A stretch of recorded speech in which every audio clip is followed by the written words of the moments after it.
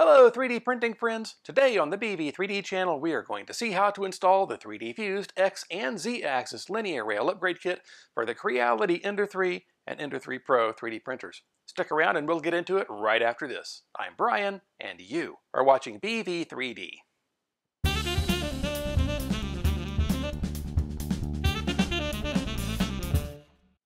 Hi, welcome back. Hey, if you're new here and you're wanting to learn about cool 3D printer upgrades, 3D modeling, and other 3D printing related stuff, start now by subscribing and clicking the bell so you don't miss anything. So a few weeks ago, my friend Cody at 3Dfused sent me the X and Z axis linear rail kit for my Ender 3 Pro. And because 3Dfused sells the kit as either an X axis only kit or an X and Z axis kit, I'm making installation videos covering both options. So previously, we saw how to install the X-axis kit. Today, we'll see how to install the X and Z kits. I've spent a lot of time with the Y-axis kit on the printer and a little bit of time with the X-axis kit on the printer.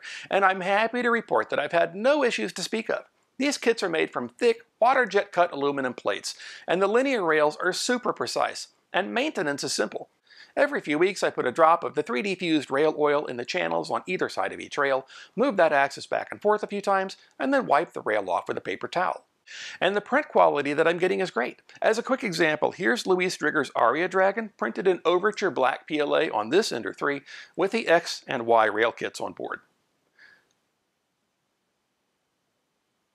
So here's a quick overview of the installation process for the X and Z linear rail kit.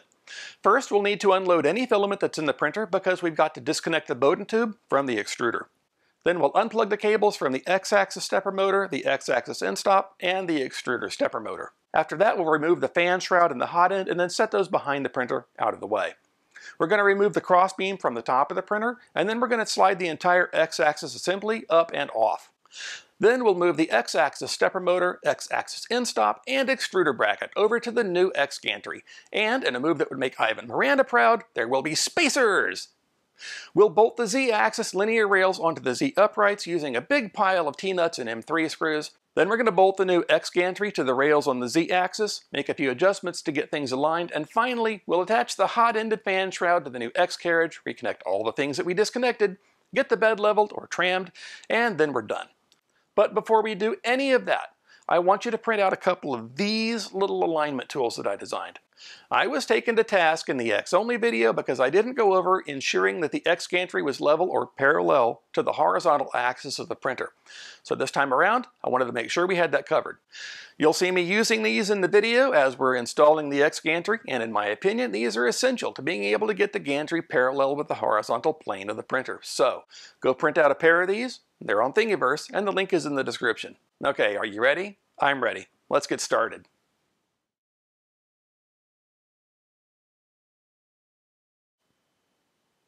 If you have filament loaded in the printer, turn the printer on, heat the nozzle, and unload the filament. Then turn the printer off and unplug it. Wait for the printer to cool to a safe temperature before proceeding.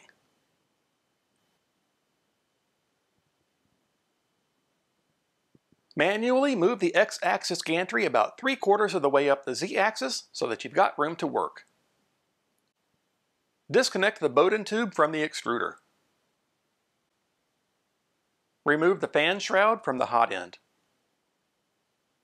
Then remove the hot end from the X Carriage. Set the hot end safely out of the way behind the printer.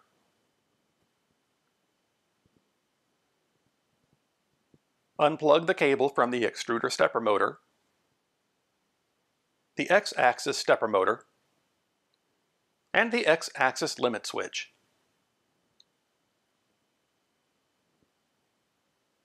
Remove the spool holder and set it aside.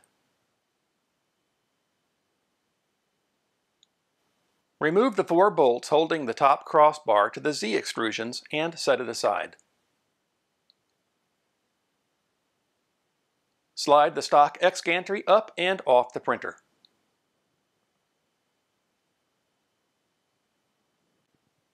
Remove the wheel bracket from the non-motor side of the stock X Gantry.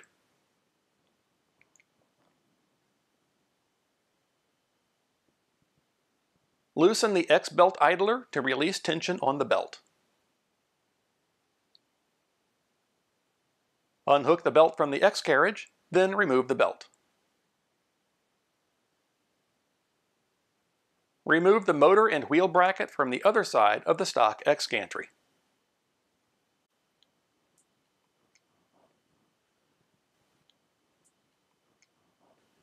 Cut the zip tie securing the belt on the 3D-fused X Gantry so it won't be in the way.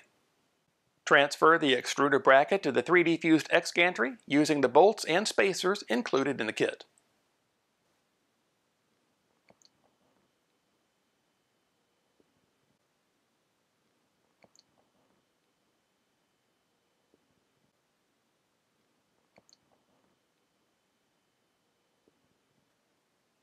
Make sure all 3 bolts are tight before proceeding.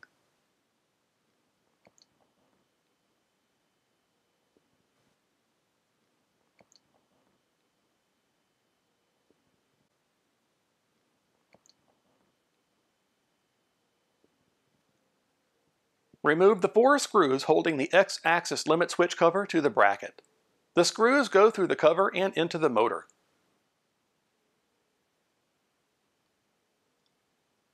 Separate the limit switch cover and the bracket from the stepper motor. Install the stepper motor onto the 3D-fused X Gantry using the screws included in the kit. Ensure that the motor's connector faces down. Remove the X-axis limit switch from the stock cover. Install the limit switch on the adjustable limit switch mount on the 3D-fused gantry using the screws included in the kit. Use the X-belt tensioning screw to tighten the belt.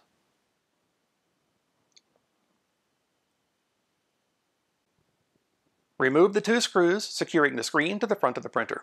This will allow easier access to the lower portion of the Z extrusion located behind the screen. Set the screen aside.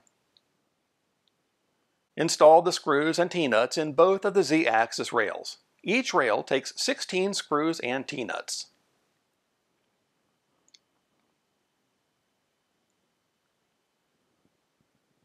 Cut the zip ties securing the block to the rail to access the screw holes they covered. But be careful. If you allow the block to slide off the rail, you risk losing ball bearings.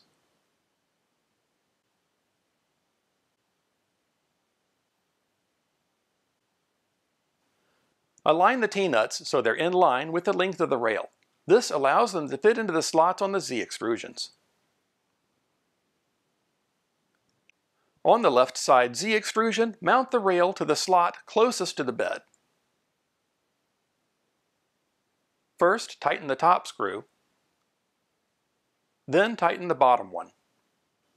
As you tighten the screws, make sure the T-nuts rotate into place and keep the rail as close to the right side as possible.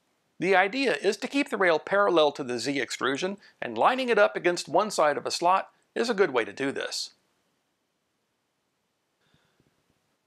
Repeat this process with the right side rail, again mounting it to the slot closest to the bed. This time, keep the rail as close to the left side as possible. Finally, reattach the screen to the front of the printer.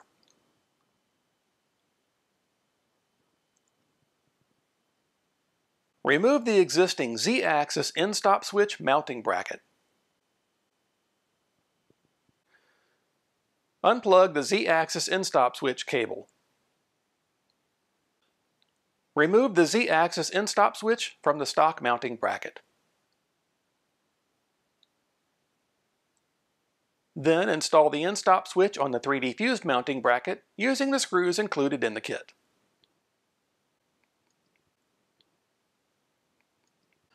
Reconnect the Z-axis Endstop switch cable. Attach the 3D-fused Z-axis Endstop switch mounting bracket to the printer.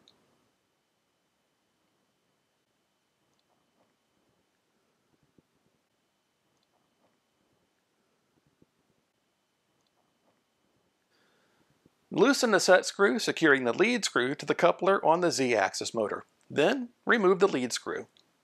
Slide the 3D-fused X Gantry over the Z extrusions and allow it to rest on the bed.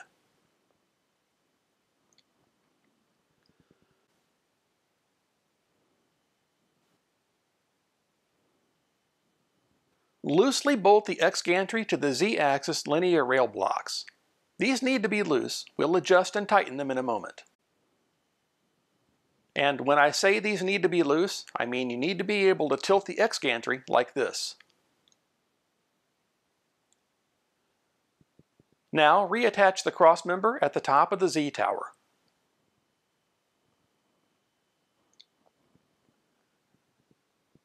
Remember those alignment tools I told you to print? Now is the time to use them. Hang them on the cross member. These will help us get the X Gantry parallel to it. Slide the X Gantry up and hang it on the alignment tools. Make sure the gantry is resting evenly on both of them.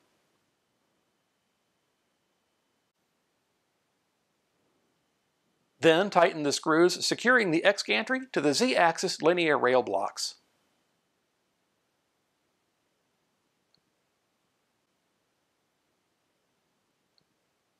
Remove the alignment tools and rest the X Gantry on the bed.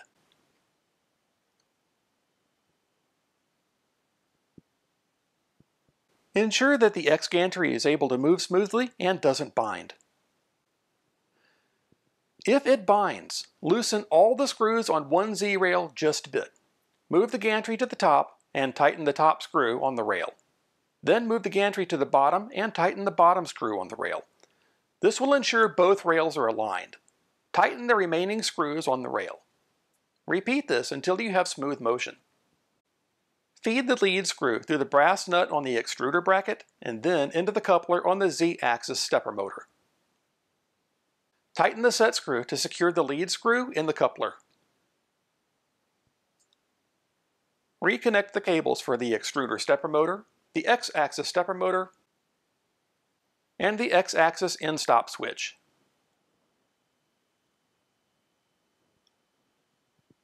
Reinstall the hot end using the stock screws. Then reinstall the fan shroud using the stock screws. And reattach the Bowden tube to the extruder.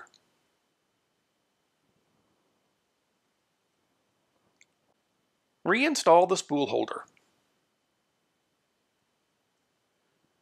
Let's adjust the X-axis limit switch so we can set the nozzle's home position.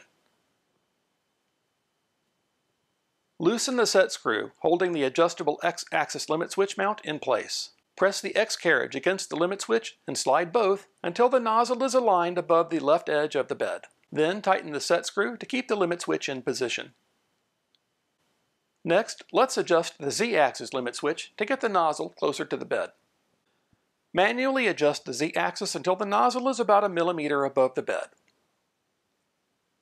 Then loosen the set screws holding the Z-axis limit switch mount in place.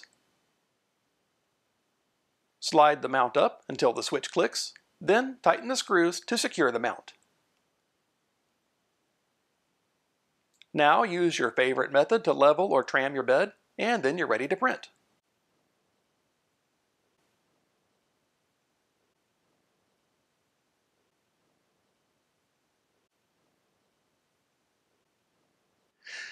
There, now we've got an Ender 3 Pro with linear rails on the X, Y, and Z axes.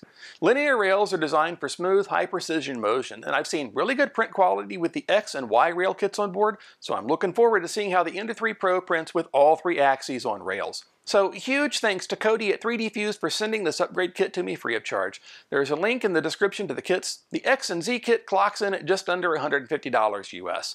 Also in the description is a discount code that'll save you 15% on the rail kits from 3Dfused. It's valid for as long as it's in the description. Now, there are those who would point out that by adding the X, Y, and Z linear rail kits to the Ender 3 Pro, you're coming close to doubling the price of the printer. But here's the great thing about an Ender 3 or Ender 3 Pro. It's a good, inexpensive printer that you can upgrade to be whatever you want it to be, and you can do it as your budget allows. You want silent stepper drivers? For $50 you can replace the stock mainboard with Creality's new silent mainboard. You want to print higher temperature materials than you can safely do with a PTFE lined hot end? For $60 you can bolt on a Micro Swiss all metal hot end. I could be wrong, but I don't think there's a 3D printer with linear rails on all 3 axes that also has the Ender 3 Pro's build volume for the cost of this printer plus these kits. But how you choose to upgrade your printer is up to you. It's like cars. Some people like bolting huge wings on the back of them or making the wheels stick way out. That's not my cup of tea, but they like it, and that's what matters. It's your printer, so have fun with it. Anyway, I think that about does it for this episode, so thanks for making it all the way to the end, and thanks for all the likes, comments, and shares. Don't forget to subscribe and click the bell so you don't miss out on any cool 3D printing stuff, and if you like the episode, give it a thumbs up. If not, give it a thumbs down, but either way, please share your thoughts in the comments. If you like the content I'm producing and you want to help out, you could buy me a coffee, or leave a little something in the PayPal tip jar, and links for those are in the description. You could also use the affiliate links in the description if you're shopping on Amazon. It doesn't cost you anything extra, but a tiny portion of any purchase that you make helps fund the channel, and it's very much appreciated. Well, now that I've got linear rails on the X, Y, and Z axes, I'm going to go print something cool. You do the same, and I'll see you next time.